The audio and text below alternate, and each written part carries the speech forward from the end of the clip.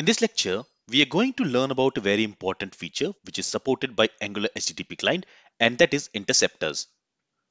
The Angular HTTP interceptors sits between our application and the server. When the application makes a request, the interceptor catches the request before it is sent to the server. By intercepting requests, we will get access to the request headers and the body. And this enables us to transform the request before sending it to the server.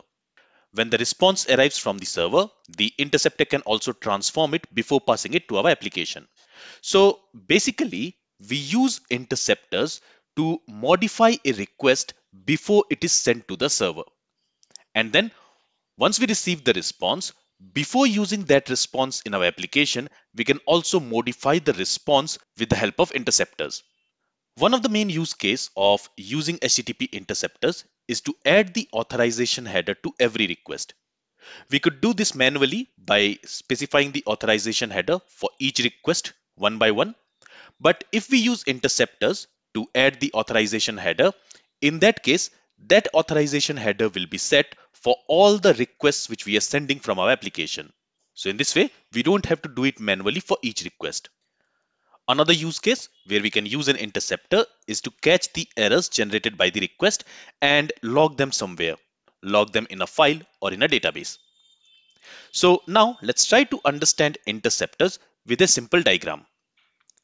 Typically, from our client, we send a request to the server and then the server sends us the response.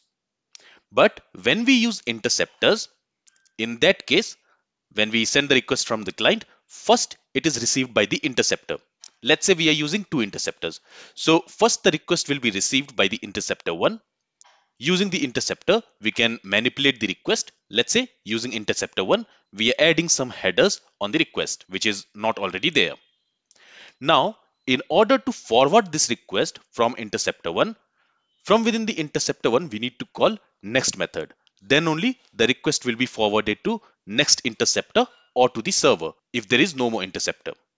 Now in this case, we have two interceptors. So when we call next method from interceptor 1, the request will be forwarded to interceptor 2.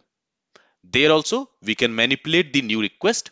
So this request which this interceptor 1 is sending, it is the modified request. Now on this modified request, if we want, we can manipulate it further using this interceptor 2. And after manipulating it again from the interceptor 2, we need to call the next method. Then only the request will be forwarded to server. Now the server is going to receive the modified request. And based on that modified request, the server is going to send us the response. Okay, and also remember that we can also modify the response. We can manipulate the response once it is received at the client using interceptors before using it in our application. So this is the basic idea of how an interceptor works. Let's try to understand it programmatically. Let's go to VS Code, and there inside this services folder, I am going to create a new file and I'm going to call it auth interceptor. Okay, and remember that an interceptor is nothing but a service. So here we are going to create an interceptor service and the file extension is going to be TS. Now inside this file, let's create and export a class and let's call this class auth interceptor service. And since it is a service class, let's also decorate it with @injectable decorator. And to use this @injectable decorator, we also need to import it from angular/go. Okay, now to this injectable decorator, let's pass an object and there let's set the provided in property to root. So this is how we create a service class, right? But since we are creating an interceptor here, we don't need to decorate this auth interceptor service with this @injectable. Actually, we can decorate it, but we don't need to specify this provided in property. So I can remove this object from here. And I'll tell you why we are doing this. Now, inside this service class, we are also not going to use any other service. So if we want, we can also remove this @injectable. Okay. Now, when we are creating an interceptor, this class, this interceptor service class, it must implement the HTTP interceptor interface. So here let's write the implement statement, and it must implement HTTP interceptor. Now in order to use this HTTP interceptor, we need to import it from angular/common/http. Okay. Now since we are implementing this HTTP interceptor interface, it forces us to implement a method called intercept. Now this intercept method, it is going to receive two parameters. First, it is going to receive the request object, and here the type of this request object will be HTTP request. And to use this HTTP request, again we need to import it from angular/common/http. Now this HTTP request, it is of generic type, and it tells Angular what type of data that request will emit. We will keep it as any because we want to apply this interceptor on every request, no matter what type of data that request will emit. Then the second argument is the next, and this next, it is of type HTTP handler. And again, in order to use this HTTP handler, so this H should be caps here. And in order to use this HTTP handler, we need to import it from angular/common/http. Now inside this interceptor method, we can write some logic to manipulate the request object before it is sent to the server. But for now, what we will do is we will simply write a console.log statement, and there we will say auth interceptor called. And then, as I mentioned earlier, we also need to call this next function. So from here, we are going to call next, and actually on this next, we have a handle method. That's what we need to call here. And then we also need to return from here. And to this handle method, we need to specify the request which we want to return. Currently, we want to return the same request. In this method, currently we are not modifying the request. So we are not returning any modified request. Instead, we are returning the original request. Okay, with this, let's save this file, this service file. Now we need to provide this service in the providers array in app module. So let's go to app module.ts. There we have this providers array. Now currently from within this providers array, we are not providing any service because all the services which we have created so far, there we are using this at injectable decorator, and from there only we are providing it from root, right? But we are not doing that for this auth interceptor service. That's because we need to provide an interceptor service in a special way. So if I go to app module.ts, there we are going to provide that service. Now, how we are going to provide that service?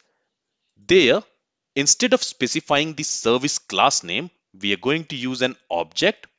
There, we need to specify this provide, and to this provide, we need to specify an injection token. So in the services lecture, we learned that when we specify a service like this, for example, here, if I specify auth interceptor service like this, in that case, the injection token will be auth interceptor service. And based on the injection token only, the services gets provided, right? That's what we have learned. But here we want to provide an interceptor service. And in order to provide an interceptor service, we need to use a special type of injection token. There we cannot use the interceptor service class name. So here I'm going to specify an object. In that object, we need to specify provide, and this provide is going to store the injection token name. And here the injection token name is http underscore interceptor. Okay, and to use this http underscore interceptor, we need to import it from angular/common/http. And here this http interceptor, this name should not come within single quotes. It should be used like this. Then we also need to specify which class do we want to use for this HTTP interceptor injection token. So here we will use this use class property, and there we will specify the service class name. So in this case, the service class name is auth interceptor service. Let's specify that here. Then there is one more property which we need to set, that is multi. because in our application we can have multiple interceptors, and each interceptor will have this same token key, this HTTP interceptor. So here we do not want to override the previous interceptor with new one. That's why we need to set this multi to true, because when we set this multi to true, in that case we can have multiple providers with the same injection token. All right, here let me move it to a separate line so that it becomes more readable. All right, with this, let's save the changes. So now what will happen is, whenever a new request is sent from this Angular application, Angular will run the registered interceptor and execute the logic written inside the intercept method. Currently, we have only registered one interceptor, this auth interceptor. So whenever we send a request from our Angular application, this intercept method will be called and this logic will be executed.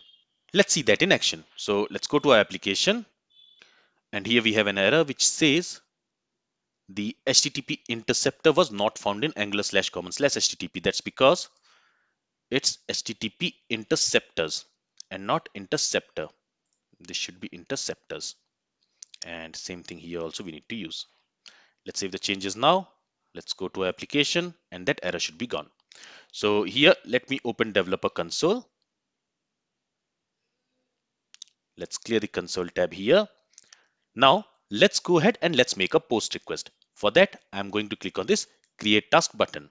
And here let's try to create a task. Let's say demo task 1. Let's add some description. And let's click on this create task button. And you will see that here we can see that message auth interceptor called. Currently we made a post request. Now if I make a get request by clicking on this fetch tasks button, again you will see that message auth interceptor called, because when we made a request, the auth interceptor was executed and from there we are logging this message. In the same way, if I delete this task, in that case a delete request will be sent. So when the delete request will be sent, at that time also the auth interceptor will be executed, and you can see at that time also this auth interceptor called has been logged. So now for each request we make from our application, this auth interceptor will be called. Now a very important point to note here is that you must call this next.handle function from within your intercept method. Otherwise, the request will never move to the next step. It will never be forwarded to the next interceptor or to the server. If I don't call this next.handle, the request will always stay here in this intercept method. It will not get forwarded to the next interceptor if we have any, or to the server. So this is very important to note here. Now, if you want to control the execution of interceptor for certain requests, you can do that by adding if check and compare the URL from the request object. So for example, what you can do is you can write an if statement here, and on the request object, you have a URL property, which will give you the URL of the request. So you can do the check for the URL, and if you don't want to execute this logic for that URL, here you can do not equal to and specify the URL and then write this logic inside this if statement. Okay, but here I'm not going to do that. I want to execute this logic for all types of request. So this is how we can create an interceptor. Now currently in this interceptor, we are simply logging a message. We are not manipulating the request or response. Let's do that in our next lecture.